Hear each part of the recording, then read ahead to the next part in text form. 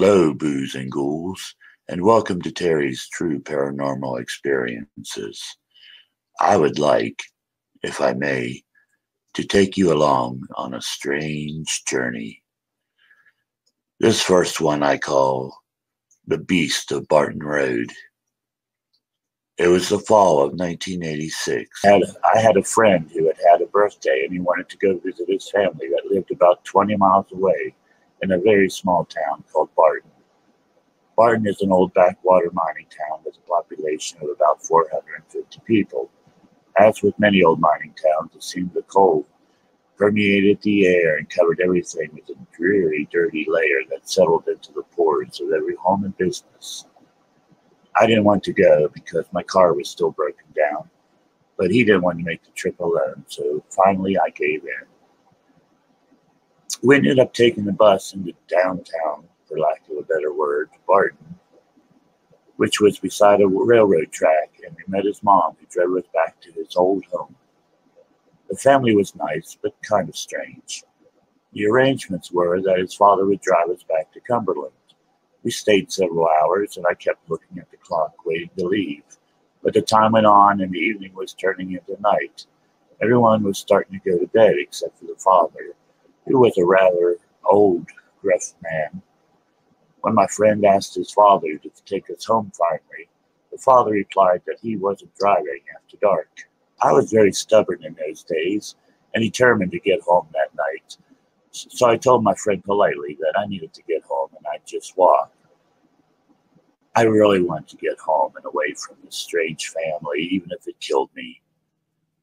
My friend said he'd come along too because he wanted to get home also. So we set off toward the interstate highway that would take us back to Cumberland and maybe where we could hitchhike the other way back home. Barton has few streetlights, and there were none on the stretch of road to get to the interstate. Fortunately, the moon was full that night and acted as a very dim nightlight in the darkness. The road was built on a flat clearing with rows of corn that had long been dead and broken to the ground by countless winds and rains on each side of the road. The only obstruction from the fields of corn was a strip of land with mounds of dirt that ran along the road like small waves where the road had cut through a series of small mounds. We were only about a quarter of the way along the trip when I heard a growl. I asked my friend if he had heard what I heard. His eyes were wide open and he frantically shook his head.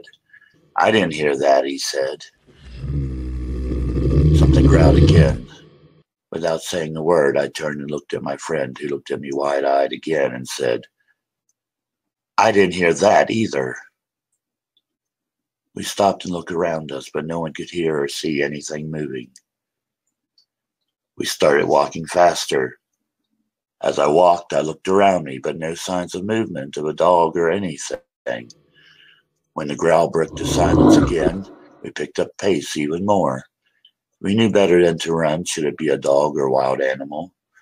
The sounds were originating to our right, somewhere around the fields, or a median beside the road, yet neither of us saw anything. Suddenly, a patch of clouds started to darken the face of the moon. As our sole source of light faded, panic gripped my heart.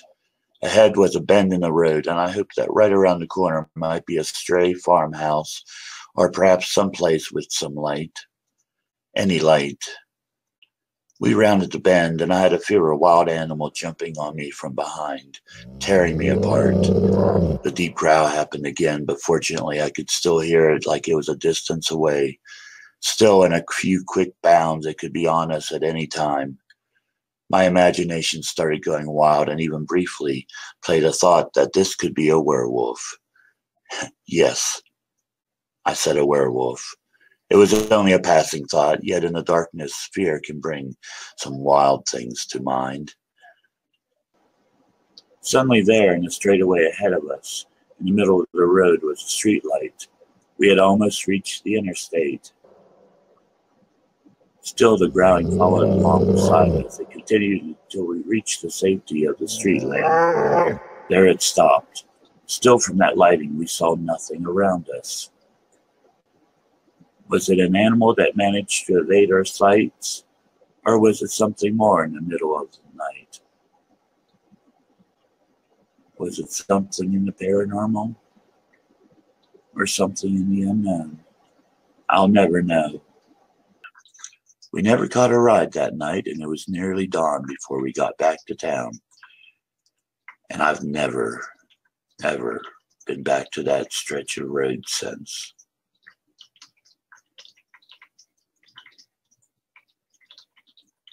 Well, thank you for joining us all. May you have pleasant dreams.